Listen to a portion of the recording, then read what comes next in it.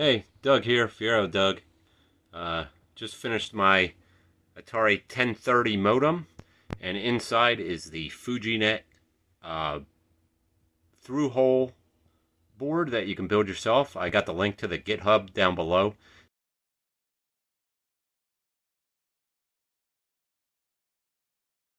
It's like version 1.3F of the Fujinet hardware that you can build yourself. Just get a PCB made and solder it together. So let me switch this on.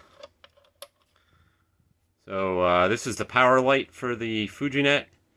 I'm powering it externally off 5 volts, and this is the Wi-Fi light, so we're connected to Wi-Fi now. Now, I have a very tight desk here set up for my Atari. So the 1030's here. Here's my Atari 850. My two 1050 drives are down here. And then my 800XL is on my desk, along with a 1010 recorder, 1020 printer, a Gemini 10X, really tight.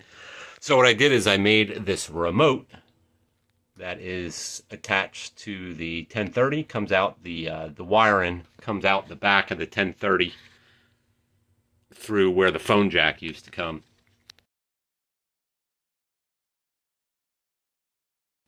So Fujinet's all ready to go. Let's power up the 800 XL. And there's Fujinet booting.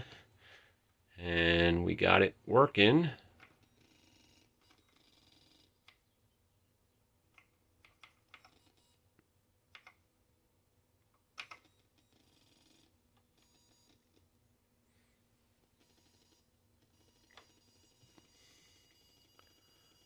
And there we go, a working Fujinet inside of a Atari 1030 modem with this handy dandy remote.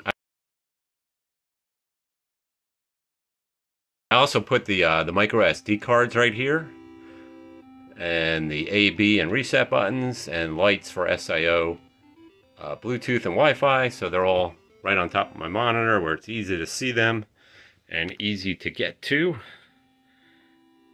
And throughout this video, I'll put some of the pictures of what the inside of the 1030 looks like. It's kind of a mess.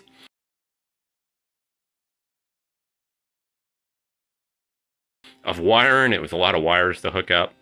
But I'm really happy with it. Like I said, I'll have some links below. And that's it. Talk to you guys later.